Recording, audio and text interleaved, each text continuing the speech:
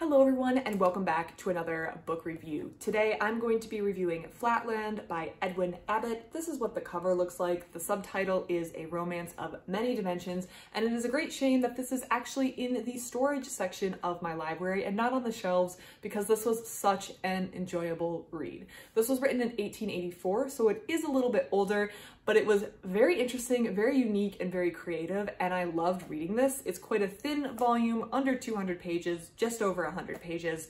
So if anything I say in this review sounds interesting, maybe Flatland by Edwin Abbott is for you. So let's talk about this book. It is a little bit of an older book, as mentioned, 1884, and this book is written as a fiction. It's written with a narrator, but it's to illustrate a mathematical concept, I guess we could say. And I think it was very interesting, and it's still applicable today. I think it's one of those books that maybe wasn't as applicable when it was written as it is today, given scientific advancements in the last century. So in Flatland, we are in the imaginary world of Flatland, the title, which is an entirely 2D land. Its inhabitants, and the narration is through one of the inhabitants, are figures in this 2D landscape. So think of a plane. All of them are in that plane. There is no three-dimensional aspect to it, so you are in a plane and you can only see as though you are in this plane. The narrator is a square, and this comes into play because he's going to talk about social hierarchy, identification, housing, dangers, genetics, all sorts of aspects of Flatland and the culture in Flatland itself. Then we go through some history that has occurred in Flatland before we get into some maybe weird experiences Square has had. So Square starts by describing how Flatland exists. There is a social hierarchy in Flatland. So in a plane, there can be a wide variety of shapes, but there can be nothing three-dimensional. So no spheres, no pyramids. We have to do things like circles and triangles. Your status in Flatland is determined by the number of edges that you have. So circles are considered priests, or things that are near circles. Shapes that have so many edges, like 200 edges, so to be perfect or almost perfectly round, holds the highest status in Flatland. The more edges you have, the higher status you have. But also important is the regularity. So you need to be very regular. Your sides need to be all the same. Otherwise you are irregular, and you can either be attempted to be corrected, or you can be, I guess, consumed or basically killed because you're going to be a negative on society, basically.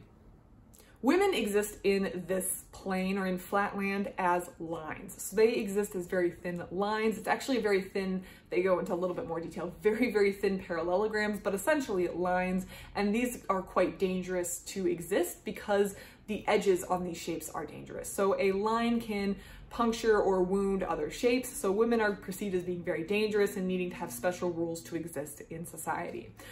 At the bottom of the social hierarchy are triangles, and these have tasks like being soldiers, and they're at the bottom. They don't have a lot of status. Now, there is some way to move up. As you have descendants, they may have more sides than you, meaning that they may occupy a higher status than you.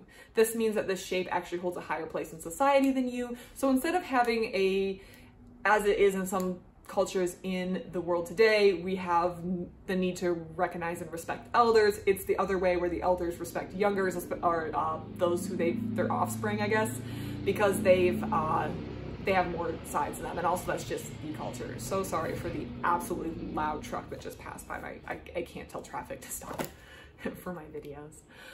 Then, having explained the social hierarchy, the narrator goes into how life is in Flatland. How do you identify a shape? So if you're in a plane, everything just looks like lines around you, and you have to figure out how you're going to when you're viewing other shapes in this plane, how are you going to identify their social status? How are you going to identify a woman? How are you going to identify a circle? How are you going to identify a square? How do you identify things when everything is 2D? There's no three-dimensional aspect. So you don't have the overhead view to say that's a square. You just see lines and edges, and you need to look at this and identify how, using the information and distance and perspective, and also by feeling. So how, if you feel the vertex of a shape, how do you know what this is? The author also takes time to discuss things like housing, how the housing is constructed, different dangers like being hit by a woman. And all of this exists with little diagrams in the book. There's not a whole lot of diagrams, but there's many helpful diagrams to explain what you are discussing. When I say there's not many, I mean there's pages that just don't have any diagrams and you have to understand. But the writing is very clear and you definitely can visualize everything that is being said in this book. There's also social customs, like women, because they have a lot of sharp edges, need to be, they call it the peace cry, so assuming they need to talk all the time so you know where they are. Talking about the genetic aspect, how you can have children who are at a higher social status than you. Those sort of aspects are discussed by the narrator, or, well, Abbott, but written through this idea of a narrator, the square, who is talking about his land. They also go through some of the history. So at one point, color was introduced, and it was quickly realized that when you were in a plane, so when you're in Flatland, which again, the inhabitants of Flatland know no other world. It's like being in the 3D world. We can't think, we don't live in a 2D world, we just understand 3D everything. So it's normal to us to think in 3D. So in Flatland, it's very normal to think in 2 dimensions. It's very normal to be living in this plane. And with the introduction of color, what happened was it was hard to tell different lines apart because you could use color to obscure your social status or your rank, and things would be very difficult to discern. So color, after a big hullabaloo, was outlawed in Flatland. So after we've gotten through a good portion of the book, where we're just discussing how things exist in Flatland, in this 2-dimensional reality, the narrator discusses a dream that he has. So he winds up in a place called Lineland, and he thinks Lineland is very strange. Lineland is quite literally just a one-dimensional line, and there's a king of Lineland who exists, and he's the longest line, and the king of Lineland is trying to talk to our square to explain how his world works. And the square doesn't understand it. He can see the 2D in a way that the inhabitants of a line could not see 2 dimensions. They're just in their 1 dimension. So when the narrator says, well, you can move side to side instead of just forward and backwards, it is incomprehensible to the inhabitants of Lineland. But then the narrator has his own shock because he's hanging out in his house, bringing in the new century in Flatland with his wife, and he has an encounter with a sphere. Now, in a plane, the sphere cannot be visible as a 3D dimension.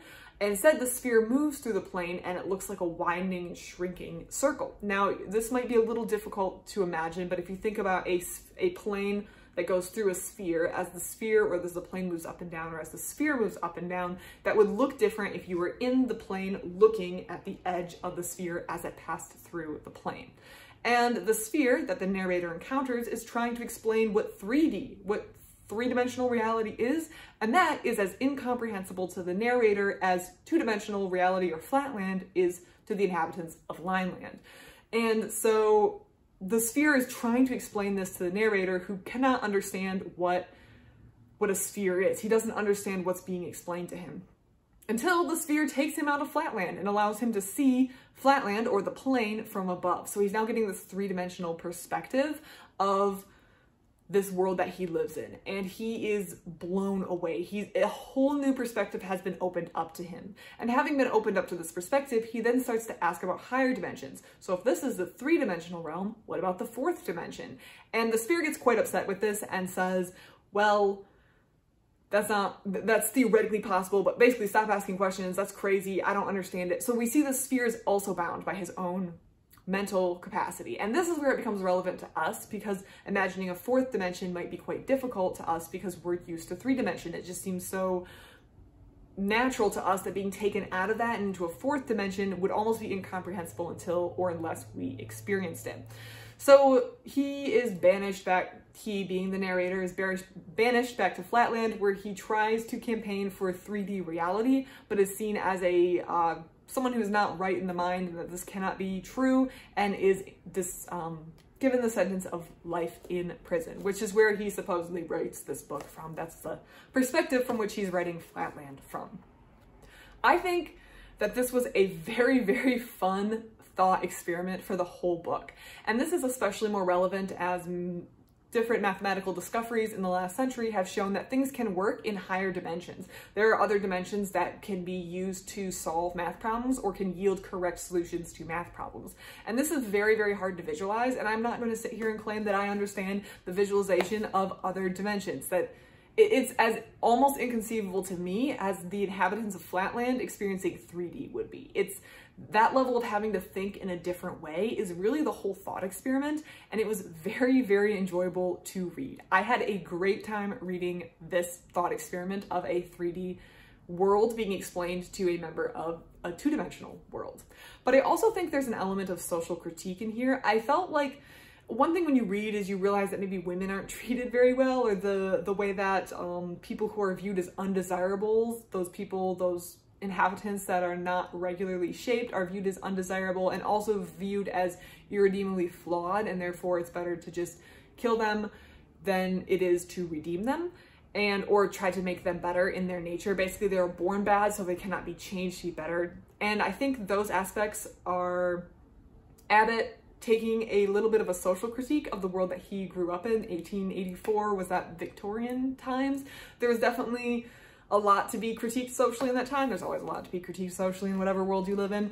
But I think there's a little bit of an element of social critique. I would love to read a book that was just explaining that aspect of Flatland, because I felt like the thought experiment of the different dimensions is the part that I understood best from this, but the social aspect, the social critique was not lost on me. I think it was very well detailed, but also very well explained. I'm sure my very poor explanation is a bad substitute for just reading this book. So if after hearing me discuss this, you still don't really understand, I would say just read this book. You don't need any special knowledge of mathematics. There's no formulas presented.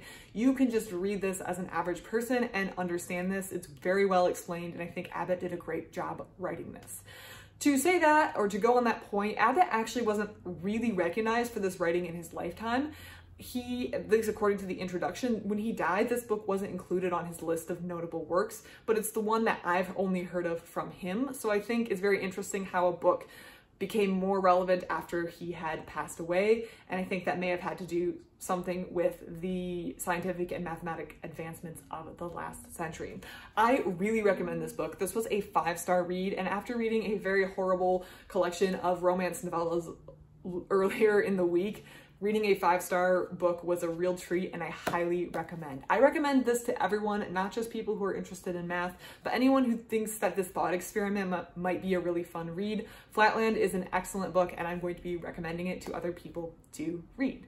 If you've read this book or have any thoughts or comments on it, please leave it in the comment section down below. I would love to hear your thoughts and comments. Otherwise, thank you so much for watching, and I hope you have a